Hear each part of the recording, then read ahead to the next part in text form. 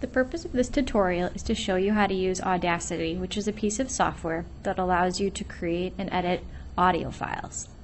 If this is something you're interested in, open up the Audacity program to begin. The first thing I'm going to show you is how you can use Audacity to edit and create files with your voice. If this is something you'd like to do and you have a tablet, you have the luxury of having a microphone already built into your computer. So you can simply click on this button here with the red circle to begin recording your voice.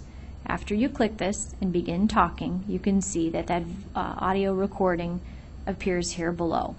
And press stop when you're finished. You could also press pause if you wanted to pause midway through your recording.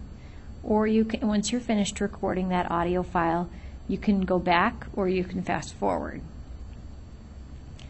If you do not have a built-in microphone in your computer, you'll have to hook up a microphone in order to begin recording your voice. Once you've recorded your voice, there's a number of different things that you can do to this file. You can click on the play button after you click this and begin talking and play it back to hear it. And by clicking on play, automatically it will let you hear the entire file. However, if you just like to hear a portion of the file, select this tool right here, which is the selection tool, and drag a certain portion of that audio file. Now if you press play, it will only play back the portion that you've selected. Click this and begin talking. There's a number of other things that you can do once you have a portion of this file selected. Here in the middle there's an icon with a pair of scissors. If you click on this, it will delete or cut out a certain portion of that audio file that you've selected, and it will seamlessly integrate the two other pieces together.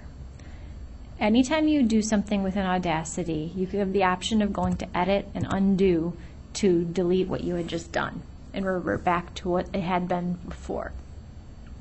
With this portion that I have selected, I can also go next to this chop icon here and click on this copy button. Now I can put my cursor anywhere else within the audio file and click on the paste button, which is the icon with the clipboard, to insert that little selection within a different part of that audio file. If I want to, I can actually add effects to this audio file as well. I can add them throughout the entire audio file, or once again, just select a certain portion to add an effect to. At the very top, there's a button that says Effect.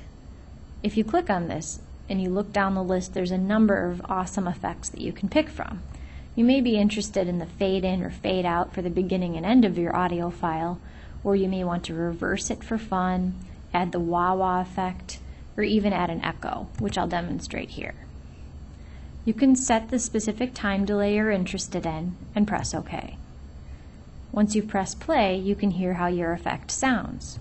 After you click this, after you begin talking. If you don't like the effect that you just applied, simply go to Edit and Undo. Or if you want to, you can begin adding multiple effects onto that same audio file. Now if I click outside of this selection here, I can begin recording again and add another layer of audio recording on top of this one that I've already done. I'm going to speak now, and I'm adding a separate audio file on top. Now if I play these back, they'll play together in unison.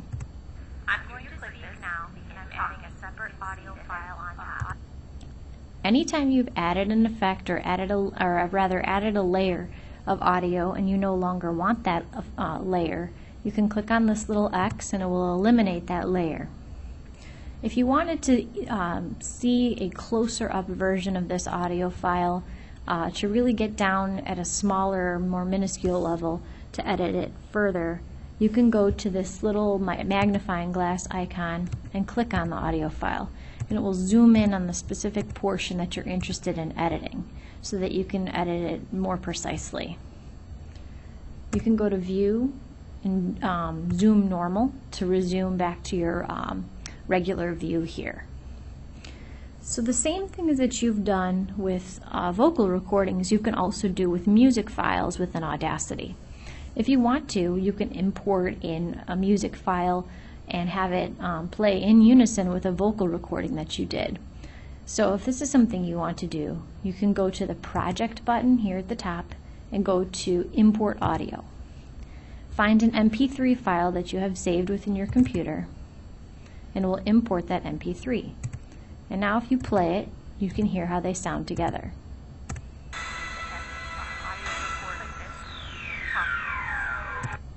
You're also able to add, decide whether you would like one of those audio files to be louder than the other by moving this bar here next to that audio file. Just like I had added effects to my vocal file, I can do the same by selecting a portion of the music file and going up to add an effect. I can zoom in, I can cut and paste, just like I did with that vocal recording as well. Once you're finished editing the audio file to your liking, you'll have to export that file so you can save it on your computer. If you go up to File, you can export this as a WAV file. You'll need an upgrade in order to export as an MP3. Once you export it as a WAV file, you have the ability to actually convert this to an MP3 with a program like FreeMake Audio Converter, or sometimes there's a lot of online free audio converters that you could use as well.